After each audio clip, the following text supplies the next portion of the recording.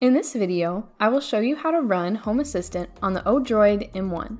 First, let's go to homeassistant.io, then click on Getting Started, Installation, ODROID.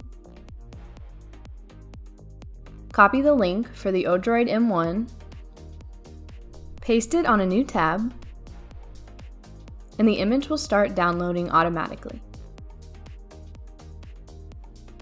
Once the download is done, open Balena Etcher, flash from File, click on the image you just downloaded, select Target, in our case a microSD card, and hit Flash.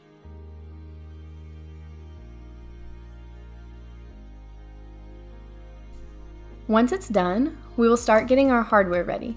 Insert the microSD on the microSD slot, the RTC battery, and the NVMe on the M2 slot.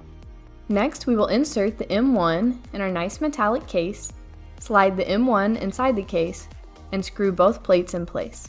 Remember, if you buy one of our ODROID-M1 Home Assistant bundles, this will come pre-assembled. You will just need to connect the Ethernet cable and the power. The first boot will take quite some time. If Home Assistant.local port 8123 is not working, connect your M1 to a monitor and wait till the CLI is ready. Then try using your IPv4 port 8123. Once Home Assistant is prepared, you will be able to create a user and a password. Continue with the onboarding process until you reach the main dashboard.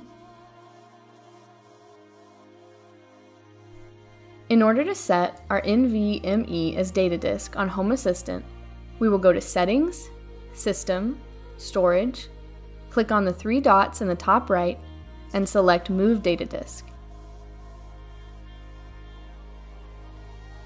In the drop-down, select your NVMe and click Save.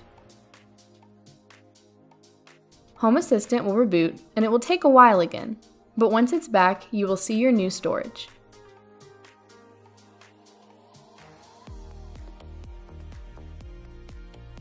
See you in the next one!